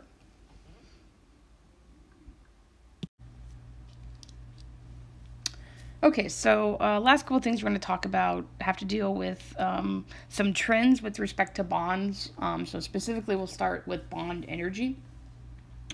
So the bond energy is defined as the energy required to break a bond in the gas state homolytically, right? So just as a note, when we undergo chemical reactions, anytime we break bonds, energy always has to be supplied to do that. It always requires energy to break bonds. So you can kind of consider that an endothermic process, right? There has to be energy, has to come, be absorbed from the surroundings. But when we actually form bonds, when we make new things after breaking them, then that's usually going to release energy. That's going to be what we consider an exothermic process. Okay, so first off, number one, what is bond energy? Again, I just said that it is the energy required to break a bond, specifically in the gas state and homolytically. That's not necessarily important. I will just define what homolytic means. So let's say that we had a chlorine molecule, and then we broke this chlorine-chlorine bond in a homolytic fashion, right? So what happens here is that this bond is going to break evenly, and one of these electrons is going to go to this chlorine, and the other of this electron is going to go to this chlorine, right? So that's what we mean by homolytic. So we have, at the end of this, two chlorines that have taken one electron to one atom, the other electron goes to the other atom. That's what we mean by a homolytic bond cleavage reaction. Now, what we're calculating here is the energy required to do this, right? So the bond energy for breaking this chlorine-chlorine bond homolytically ends up being about 243 kilojoules. And so depending on the bond that you're looking at depends on these bond energies. And we're actually going to be given these tabulated lists that we're going to be able to utilize in a second to actually estimate the overall enthalpy of a reaction, just given the bonds that we're actually going to break and the bonds that we're actually going to form. Okay, so then before we talk about that, there are some trends with respect to bond energies that you guys need to be aware of. So the first trend is overall, the more electrons that two atoms share between each other, the larger the bond energy, right? The larger the amount of energy that is required to break that bond. So for example, if we looked at a carbon-carbon triple bond and compared the bond energy of that to a carbon-carbon double bond, note that as we decrease the number of electrons shared between the two atoms, we decrease the overall bond energy, right? So first off, overall, the more electrons shared, then the larger the bond energy. Shared. It's a hard one today. Larger bond energy, more energy required to break. And then second, another trend has to do with the length of the overall bond, right? So just as a reminder, when we deal with bond lengths, we'll mention this in a second, but bond lengths are really heavily influenced by atomic radius. And if you guys remember back to the previous chapter, we had a trend in atomic radius. As we move from left to right across the periodic table, we found that atomic radius decreased. And as we move from top to bottom across the periodic table, we found that atomic radius increased. Right? So overall, depending on the bond that you're looking at, the smaller the atom that's part of the bond, the shorter the bond is, right? So for example, let's compare bromine-fluorine, a bromine-fluorine bond to a bromine-chlorine bond to a bromine-bromine bond, right? So note that we're comparing bromine to another thing, right? And what we find in comparing bromine to, or fluorine to chlorine to bromine, is what we're doing here is we're increasing the overall bond length, right? This is going to be the shortest bond because, again, fluorine, chlorine, bromine all lie in the same column of the periodic table, and as we move from fluorine to chlorine to bromine, we increase atomic radius, right? So as we increase atomic radius, we're going to increase the overall bond length. So this bond between bromine and fluorine is going to be the shortest because fluorine is the smallest atom. This bond is medium. This bond is biggest, I guess, because again, bromine is the largest atom of the three. And if you notice what happens with respect to these bond energies, as we increase the bond length, we decrease the bond energy, right? So the shortest bond had the highest bond energy, the largest bond had the lowest bond energy. Right, so what we'll find as we move from left to right across the periodic table, we're going to decrease atomic radius, we're going to decrease bond length, and therefore we're going to increase the bond energy. And then as we move from top to bottom, we're increasing radius, we're increasing bond length, we're decreasing bond energy. Okay, so now we're going to be able to utilize kind of all of this stuff to help us calculate enthalpies of a reaction with the bond energies that we've been talking about, right? So just note, again, that to break a bond, you're always going to have to supply energy to do that. And again, whatever the bond energy is for that bond, that's the amount of energy that you're going to have to supply. But then once you've broken all the bonds and new bonds are allowed to form, formation of bonds is going to release energy, right? So overall, it's going to be an exothermic process. So if we have a chemical reaction where we go from reactants to products, we can essentially estimate the overall enthalpy of that reaction, right? So the overall enthalpy of that reaction by taking the sum of the bonds broken and subtracting from that the sum of the bonds formed. Right, so what we're going to end up having here is a positive overall for the bonds broken, because again, we're required to put that amount of energy in to break those bonds, but then we're going to have a negative or exothermic process for the bonds formed. Right, so again, what do we mean by bonds broken, bonds formed? So anytime you're going to be faced with a problem like this, you're going to be given a list of tabulated values for the various types of bonds that you could see. So for example, you'd be given a list like this, right, where it gives you a different type of bond and it tells you the overall bond energy, okay? Okay, so note, I'm referencing this list in the next problem. So when you question where I get these values from, just note that I'm coming back to this list and I'm taking them directly from it. Also note at the very end here, this guy, that for a carbon-oxygen double bond, it's this, but when it's in CO2, it's 799. Just note that because it will be important. Okay, so let's utilize these concepts and then the values for the bond energies found in that table to estimate or calculate the overall enthalpy for the following reaction, where we take methane, we combine it with water to form hydrogen gas and CO2. Okay, so first thing we need to do is we need to figure out, right, what bonds we are breaking, because we're going to utilize this overall equation, delta H is equal to the sum of bonds broken minus the sum of the bonds formed. Right, so we are given our reactants and we are given our products.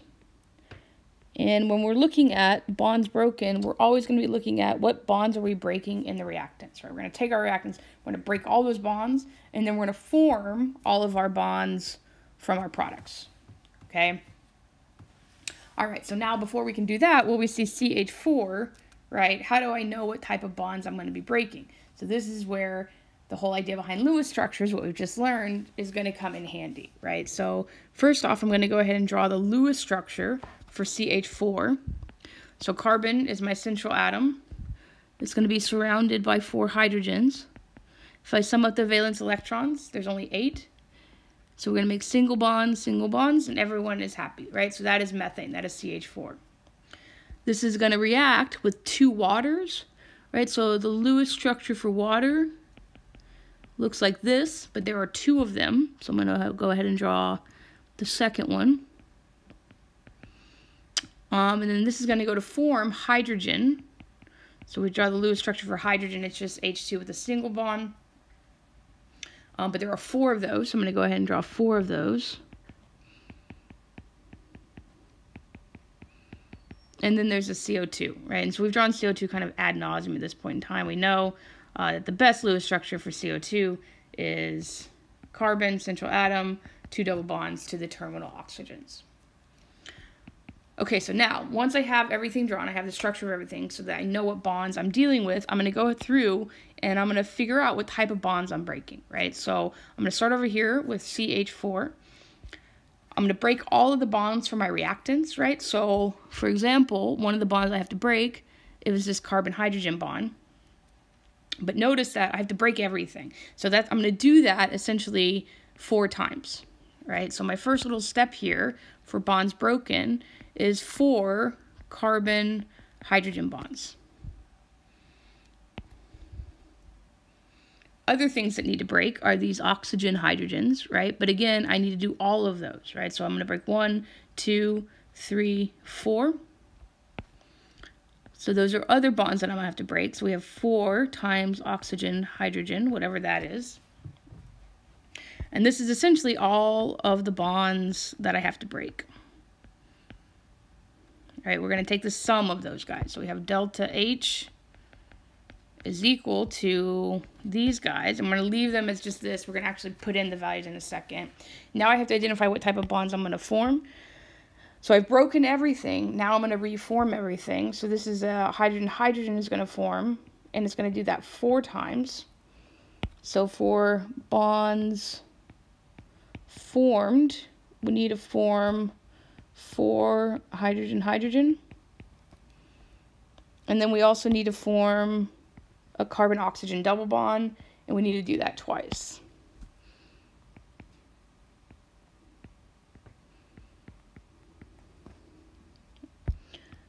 Okay, so again, it's bonds broken, some of them, minus bonds formed. So now we've identified everything. All we need to do is plug in the values for these various bond energies. And again, that's going to come from the table. So for example, if I look up in the table, the bond energy for a carbon-hydrogen bond, I find that that is 414 kilojoules. If I look up the bond energy for an oxygen-hydrogen bond, I find that that is 464. If I look up hydrogen-hydrogen, I find that that is 436. And then again, if I look up carbon-oxygen, I think that's 439. But then specifically in CO2, it is 739. But then in CO2, it's 799. And again, this is a double bond. The other things were triple bonds or single bonds. Note the very large increase in bond energy. Okay, so once I have everything plugged in, it's just doing the math. So we have delta H is equal to, I end up with a 1656 plus a 1856 minus a 1744 plus a 1598. This is going to give me an overall bond energy that is positive. So this process is endothermic, or this reaction is, and it ends up being a positive 70, and the units here are kilojoules.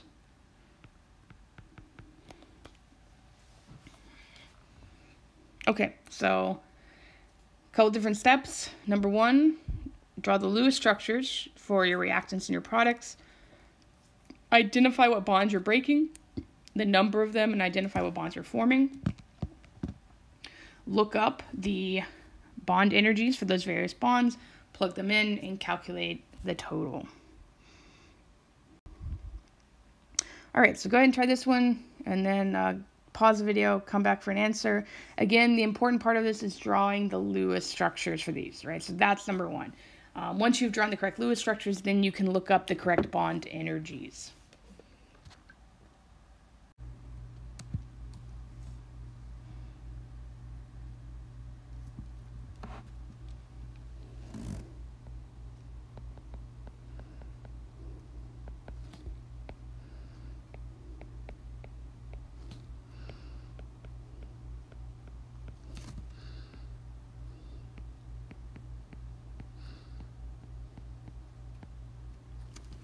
Okay, so let's go ahead and go over this one.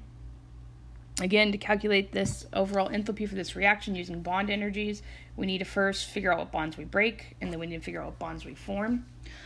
To do that, we need to draw the Lewis structures. So first off, we have nitrogen. This is diatomic nitrogen. If we draw the Lewis structure, there's 10 electrons. We can say, oh, single bond, and then try to fill in the outer octets, except we end up, that's 10 electrons. There's not an octet around anybody. So we got to take this guy, and make a double bond. Still not an octet, so I got to do it again. Take this guy, we'll make a double bond, or triple bond at this point, and that's going to be our Lewis structure for N2, right? So you don't have to do that, but, I mean, you do have to do that. You have to recognize that, but if you already knew it was 2 nitrogens with a triple bond, you could just write that down. With that, we have 3 hydrogens. So again, we have a hydrogen-hydrogen, a hydrogen-hydrogen, and a hydrogen-hydrogen 3 times. This is going to go to form 2 ammonias, right? So if we drew the Lewis structure for ammonia, nitrogen's in the middle. It's surrounded by 3 hydrogens, but then there ends up being a lone pair on the nitrogen, and then we do that twice. Okay, so now, those are our structures. We're going to figure out what bonds we break. So for bonds broken, we've got bonds broken. We come in, we've got to break this nitrogen-nitrogen triple bond. So we have one of those, nitrogen-nitrogen triple bond. We also have to break hydrogen-hydrogen, so we've got 1, 2, 3 of these guys. So this is plus 3. Hydrogen-hydrogen, and then we're going to sum the bonds formed. We're going to kind of get smeared here. So note we've got a nitrogen-hydrogen 3 times and then 6 times, right? So overall, we've got 6 nitrogen-hydrogen bonds that we are forming. All right, so then you go in and you look at the values. So that nitrogen-nitrogen bond is large. That triple bond, that is 946 kilojoules per mole, plus 3 times the hydrogen-hydrogen, which was that 436. We're going to subtract from that 6 times nitrogen-hydrogen, which is 389. So again, we do more math. We end up over here with the 2,254 when I sum all of these guys together. And then for our bonds formed, it's a 2,334. All right, so overall, we get a negative value here. This ends up being negative 80 kilojoules. Oops. And then again, with respect to the units, this is kilojoules per mole if you look back at it, but anytime we multiply the number into that, it cancels the mole. So multiplying that one in cancels the mole. That's why we only end up in units of kilojoules here. All right, so hopefully you guys got that and that makes sense, and you're capable of doing that on your homework.